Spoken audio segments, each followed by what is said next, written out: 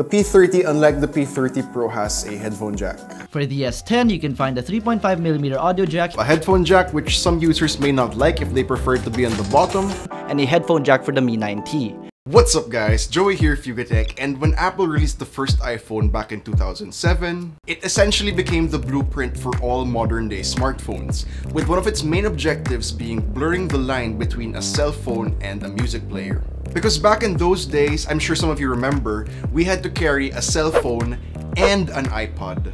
And following that concept, ever since the first iPhone, the headphone jack has been a quintessential aspect of the audio experience in a smartphone, until Apple decided it wasn't. In 2017, 10 years later, they decided to completely ditch it with the release of the iPhone 7. To this day, it still remains one of the most controversial tech moves of all time, but it doesn't stop there.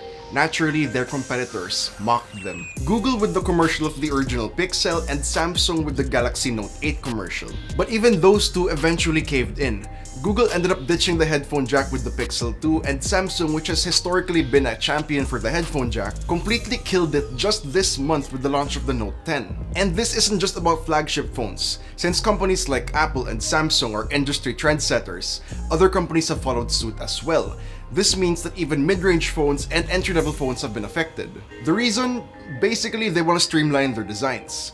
If you were to remove the physical space where the headphone jack resides, that frees up more space for other components. And it should allow for a sleeker form factor. Point is, the headphone jack is dying. But you already know that. The question is, as consumers, what now? Well, at least right now, there are at least a few options left if you really want your phone to have a headphone jack. Your first and most obvious option, of course, is to buy a phone that still does have a headphone jack. Brands like LG, Oppo, Nokia, and others still usually have headphone jacks on most of their phones. But if there's a particular brand of phone you like and you still want a headphone jack, you also might want to consider going for an older model. The pros of this approach are obviously you get a headphone jack, but you also might be getting some extra special features from the headphone jack, such as a high quality DAC like the ones found on LG phones, or you can even have software features like Dolby Atmos support. Another option, which on the surface seems like the lamest option, is to use a dongle. I know, right? Dongles? Really?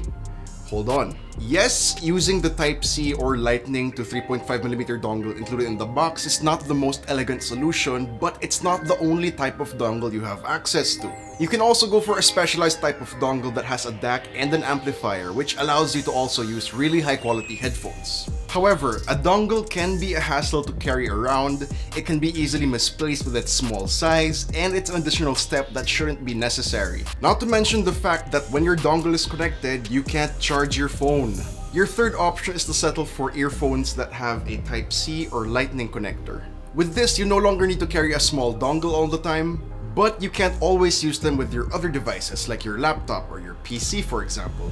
And finally, of course, if you've just accepted your fate of no headphone jack, you can just go wireless. Over time, wireless earphones and headphones have been getting better and relatively cheaper. There are wireless headphones out there from brands like Sony, Bose, and Sennheiser that have really good sound quality and noise cancelling. There are ones with great connectivity and an ecosystem like the Apple AirPods and Samsung Galaxy Buds, and there are really cheap ones with decent quality like the Redmi AirDots.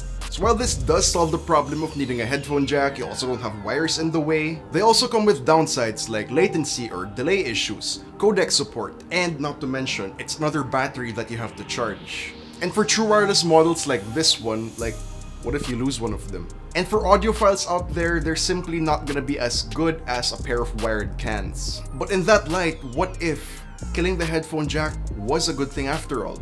Maybe we should be appreciating it, because eventually, wireless headphones will get so good that they're indistinguishable in quality and just as easy to use as traditional wired earphones. But then again, should they really have taken away the option in the first place? It's an interesting thing to think about, and I'd really appreciate it if you guys could leave your opinions in the comments down below. Alright, so if you enjoyed this video, please do drop a like, subscribe to our channel for more content, hit the bell icon so you don't miss any future uploads, and be sure to visit yugatech.com for the latest tech news and reviews. This has been Joey, I'll see you guys next one.